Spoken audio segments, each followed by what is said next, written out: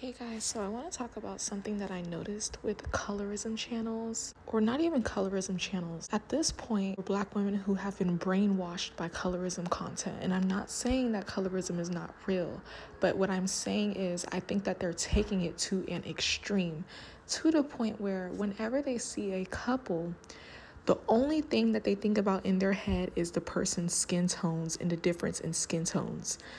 For example, a lot of them will always point out how the man is always going to be darker, the woman's always going to be lighter.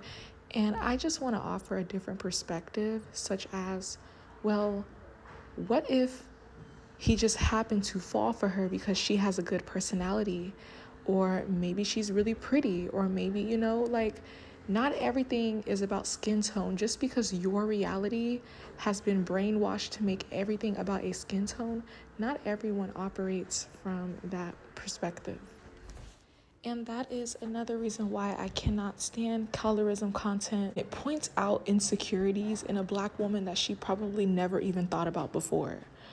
I know that was the case for me, even though I never consumed content like that. Like the way I am today, how blunt I am, I've always been like that. You can't easily just brainwash me. Like I've been seeing right through that content. I don't like to watch content that constantly makes me feel like an underdog and makes me feel bad about myself, especially when that was not my reality at all.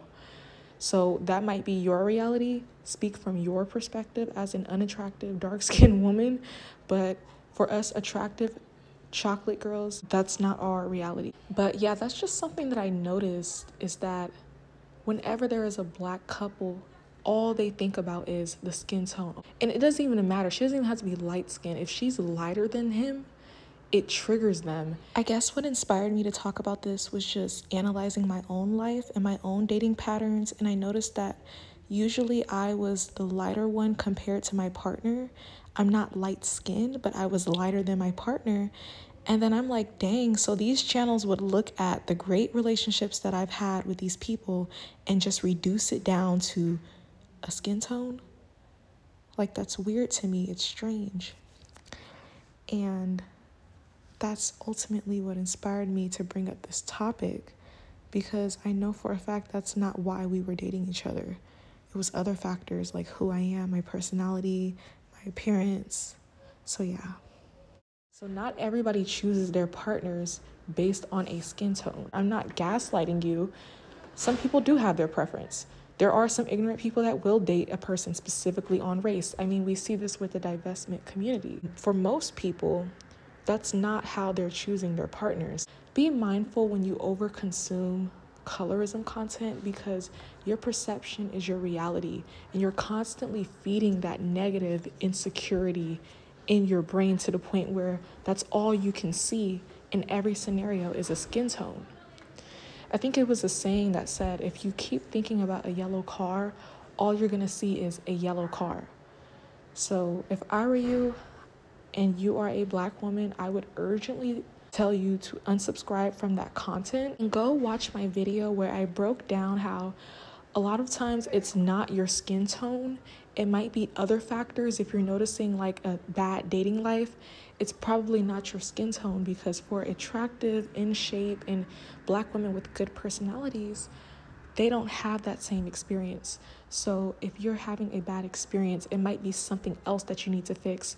And that video is actually one of the first videos on my page, and it's titled "Colorism is Not Why You're Single." And then in the thumbnail, it says, "If you're pretty, you're pretty." Check that video out, because that video would actually help you, not just watching victim content 24/7. That's not doing anything for you, but just enhancing and highlighting and bringing up new insecurities for you to hyper focus on.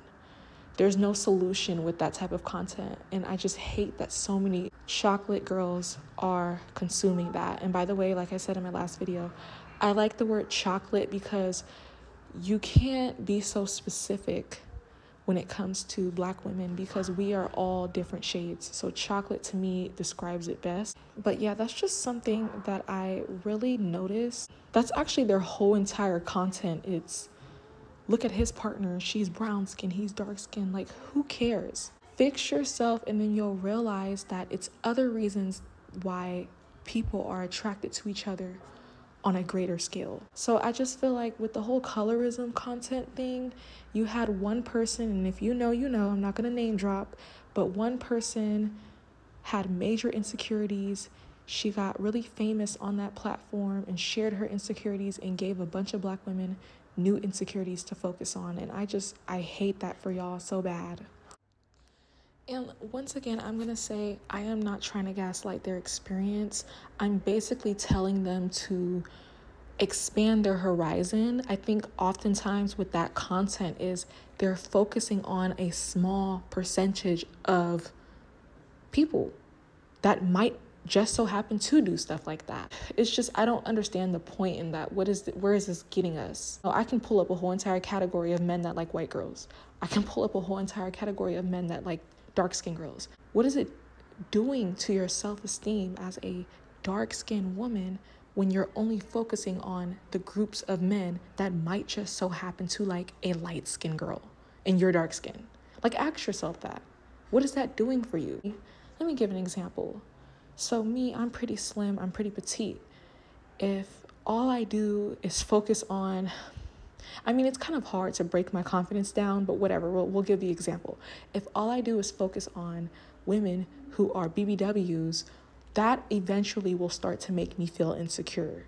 So my advice is fill your content and your feed with things that uplift you, give you positive motivation, solutions. Don't focus on the groups of men that just might happen to like a light-skinned girls.